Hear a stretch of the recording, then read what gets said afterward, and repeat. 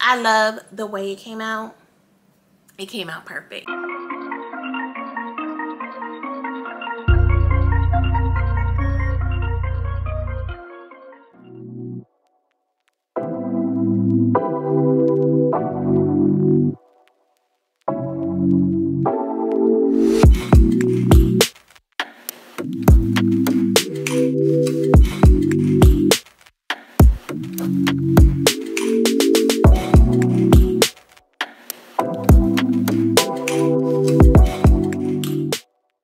Hey guys, welcome back to my channel. My name is Dresa. If you're new here, welcome. If you're returning, hey friend. Today we are going to be doing my first DIY video. In this DIY video, you are going to be getting 2 DIY projects. So I am super excited about how this turned out. It turned out very great. This project is very affordable. It's not labor intensive at all. You can do these DIYs with simple tools. All the items that I used will be in the links below. First DIY is a bath tray. I've been wanting a bath tray for a long time. However, my tub is 39 inches wide, which is now classified as custom based off of what I've been seeing on the market, and $100+ for a piece of wood. I did not think that was cost efficient, therefore I did not purchase. I decided to do my version of a bathtub tray. It just gives your bathroom a more relaxed, luxe, aesthetic vibe, and that is basically what I was going for. I'm gonna go ahead and go over basically what I did to achieve the look that I wanted to go for, and let's get to the video. Lowe's had a wide variety of items, and I'm going to put on the screen exactly the pieces of wood that I purchased. They do cut the boards to your desired measurements. So I did get the Bears wood stain in the color dark walnut. I did go ahead and test it on a piece of wood that I was not using, just to make sure that I did like the color. So I did have them cut the board into 39 inches wide. Then I got 2 small pieces of wood for like stoppers, so that the board is not sliding. I got some items from Amazon. All these items will be linked below. I began sanding with the 120 grit sandpaper. Now, there is a guide that you can find on Pinterest regarding what sandpaper to use for different items.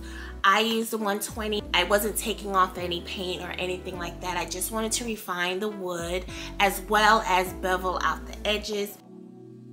You'll see that I am beveling out the edges on the main bath tray as well as the little pieces or stoppers. I could have sanded the stoppers when it was on the tray. I went ahead and dusted off the wood pieces, make sure all the dust and any residue from the sand machine has been removed. Go ahead and measure where you want your stoppers, in which I already pre-measured based off of my personal bathtub. I went ahead and adhered those legs with Gorilla Glue, but I found that you should let the Gorilla Glue set for a couple of minutes so that pieces aren't sliding everywhere when you are hammering it into the main board. You could use mechanical nails. I didn't have that, so I just used flathead nails. I bought a small paintbrush, and now I'm going to get into my wood stain. It applied very easily. I went ahead and applied that in one direction just so that it's not looking messy. I just went ahead and applied that. And I made sure that I did an even coat. Now I did go ahead and do one coat of this. If you want to do multiple coats, you can, but I did want that light I like the light wood that was underneath it, but I just wanted that slight color, being that my bathroom had dark ebony woods. But I did want to have that the light wood peek through. Now I did apply the stain to the back of the tray, which I found that you should apply it to the top of the tray first, because as you can see here that it did bleed a little bit. It brought character to the tray with that mistake.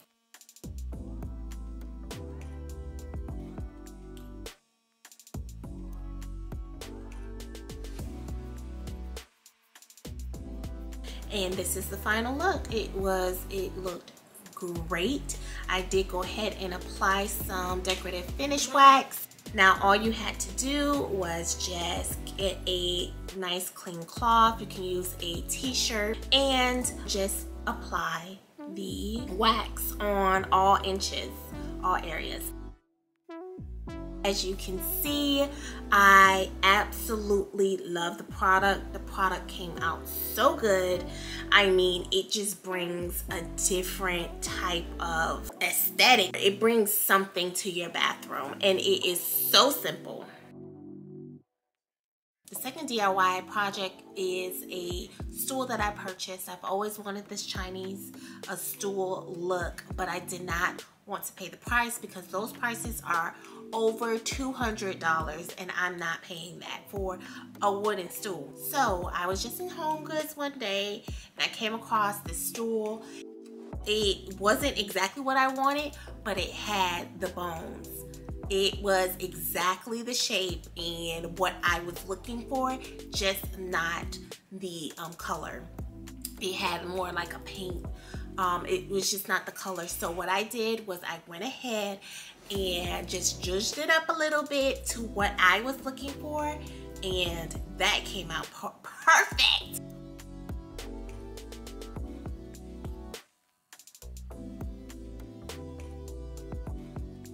I did not like the white paint that came with the stool, so obviously I went ahead and stripped that off with the 120 grit sandpaper. Now, I later on found that I should have been using the 60 because it's more grittier. The 60 grit sandpaper. So in the middle of the project, obviously I went ahead and converted to that. But to get the paint off, it came off easily. Just use the 60 grit sandpaper. It would save you a lot of time. So I sanded the top, all the surfaces, just to get rid of that white paint texture that I really did not like. And underneath that paint was exactly what I wanted. That oak light wood. I did decide to distress it. With distressing it, I did utilize some metal tools that I got from Amazon, and you just attach it to your drill, whichever drill you have, and you can go ahead and distress exactly what you're looking for. Distress it how you want. This is a custom piece, and this is a one-of-a-kind piece. So I did not want to distress it too much because once you distress, you can't revert back. So I did go ahead and lightly go across the surfaces as well as the legs.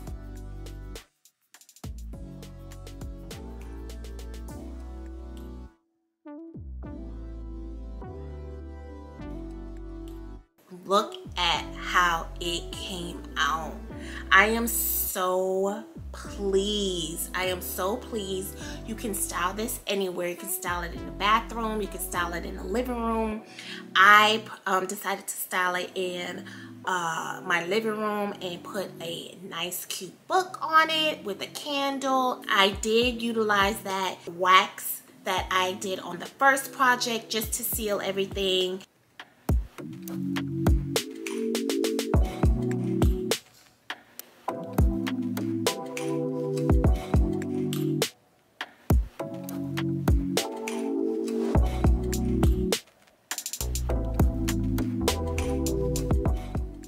So that was just my quick DIY project that I am very excited about. I love how it came out. It came out so elegant.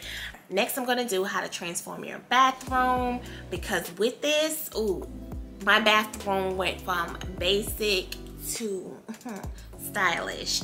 So I cannot wait for you guys to see the whole turnout of the bathroom. It came out really good. So that is it for the video. I hope you all enjoyed it. I enjoyed creating these different projects. Please don't forget to like, comment, and subscribe to my video, especially if you like DIYs, home decor hauls, fashion hauls, all that good stuff, lifestyle content. Feel free to go ahead and hit that subscribe button and like this video. Thank you so much for watching. Have a good day. Bye.